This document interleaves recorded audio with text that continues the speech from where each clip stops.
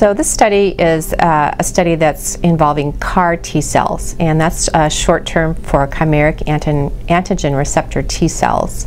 So these are cells, T cells are T lymphocytes that we all have in our body that help us to fight infection and help us to fight cancer. And these are cells that in cancer patients have gone haywire and they don't fight the cancer properly.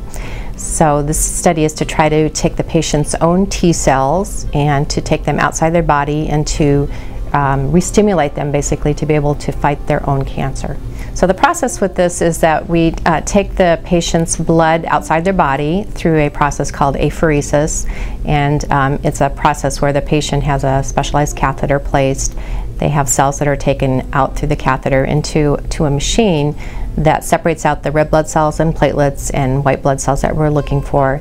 The white blood cells that are the T cells are shipped to California to a processing area through a specialized laboratory.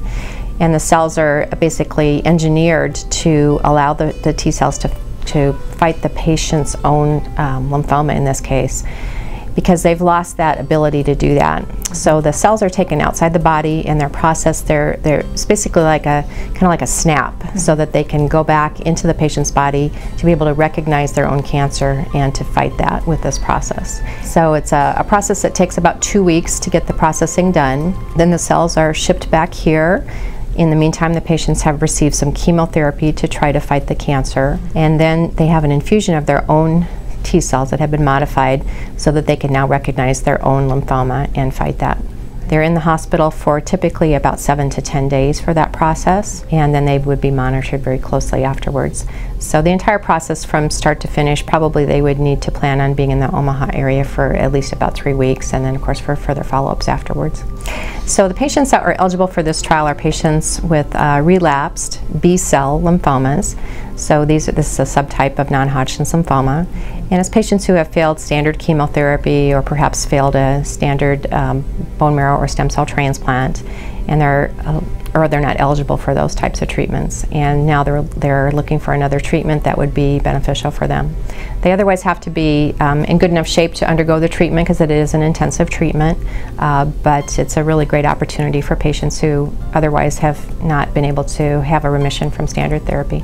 So benefits are that the patient is able to receive a new therapy they would absolutely not otherwise be able to receive for years to come, because it takes that long to get these types of treatments approved.